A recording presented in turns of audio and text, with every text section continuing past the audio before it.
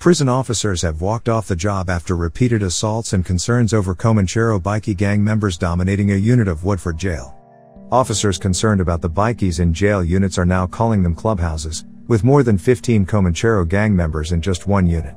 One of the units dominated with Comanchero Bikies, N12, has had the likes of convicted killer Nelson Patea inside. Patea was convicted of the manslaughter of Gold Coast man Greg Dufty. He was released on parole over the killing but had his parole cancelled last year. He is also the brother of convicted murderer Lionel Patea, who killed his ex-partner Tara Brown in a horrific domestic attack on the Gold Coast in 2015. The jail also has Bandidos, Mongols, Rebels and Finks members. The stop work meeting was also called over staff assaults, which they have said are happening about once every 7 days. There are units with 15 to 20 Bikies in them, a prisoner officer said. They are calling them clubhouses.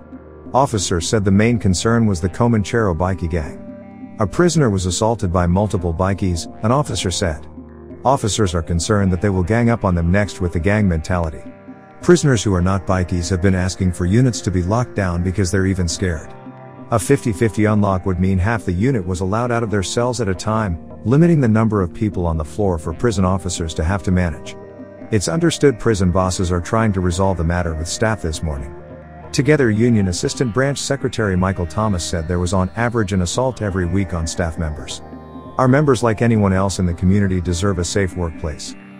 They deserve to go to work and know that they're going to come home safely and not in the back of an ambulance. We have a situation now because of the overcrowding across corrections and the types of prisoners, including a significant number of incarcerated Bikie gang members in Woodford. We are seeing on an average an assault a week. To date, management's response is to list all the things they are doing now that clearly aren't working and resulting in a number of assaults. Our members are calling on corrections to put additional controls in place, including moving to 50-50 unlock of units to try to restore some control in the center and reduce the number of assaults.